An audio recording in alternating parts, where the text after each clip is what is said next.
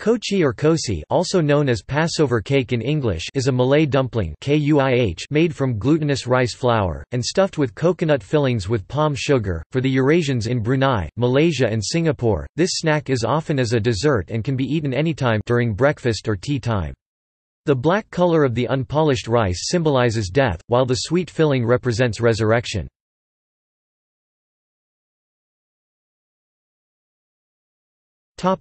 See also: Peranakan cuisine, mochi, similar dessert in Japan which make from glutinous rice flour.